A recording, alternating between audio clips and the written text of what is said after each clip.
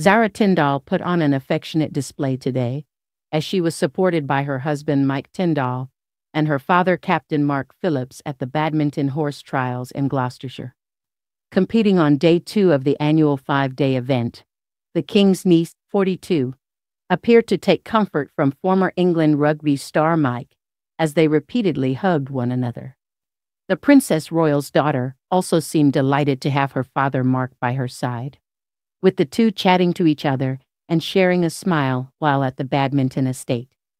Dressed in her typical navy riding attire, Zara, who shares daughters Mia, 10, and Lena, 5, and son, Lucas, 3, with Mike, looked focused as she warmed up ahead of the competition, which started yesterday and runs until Sunday.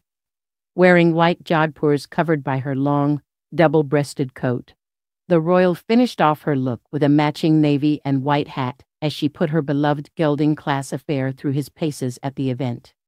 After her turn in the competition, Zara was pictured sharing a cuddle with her proud husband Mike, while he appeared to lean in for a kiss from his wife. The royal was also spotted chatting to her father Mark, who divorced Princess Anne in 1992 after 19 years of marriage. Looking effortlessly elegant, Zara teamed her navy attire with a pair of knee-high black riding boots.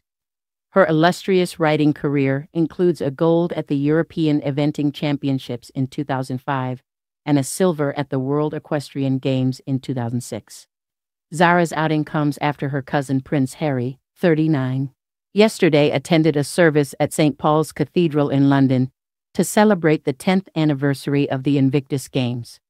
No members of the royal family made an appearance at the Duke of Sussex's event, with Zara snapped at day 1 of the badminton trials. The king, meanwhile, was joined by several senior royals for a garden party at Buckingham Palace. It comes after the monarch told his youngest son that he was too busy to see him during his fleeting visit to the UK before Harry heads to Nigeria, where we will be reunited with his wife, Meghan Markle. Queen Camilla, the Duke and Duchess of Edinburgh, the Princess Royal, and the Duke and Duchess of Gloucester all supported the king at the garden party.